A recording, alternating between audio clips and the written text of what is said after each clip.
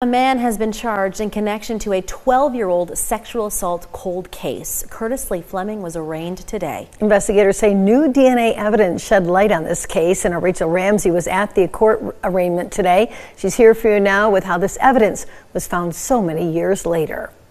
Sherry, Siobhan, Fleming was charged with third-degree criminal sexual conduct, first-degree criminal sexual conduct, and kidnapping. Investigators say their sexual assault kit initiative is behind the findings that led to his charges.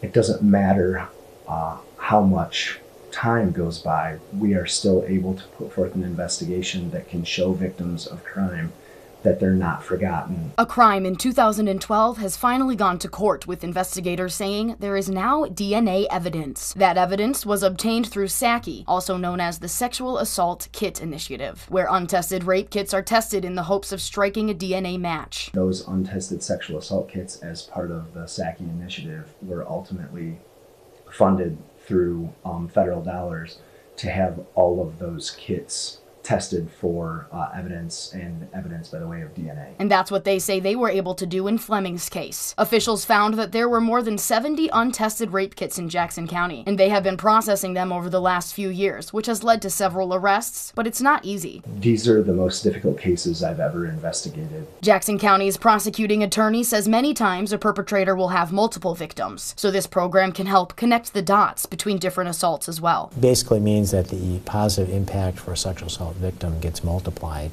because you can help other victims as well. Jackson and Ingham counties are working together on the program. Officials say without it, these cold cases would never have a chance to be solved. You know, it sends a message to a perpetrator that, you know, we haven't given up on these cases. We are pursuing them. And it's also a really good supportive message to a sexual assault victim that, you know, we're still pursuing these cases. No bond was set for Fleming, and his next court appearance is scheduled for March 6th. Police are asking if you believe you have been a victim of a crime like this, reach out to Detective Joseph Merritt. Back to you.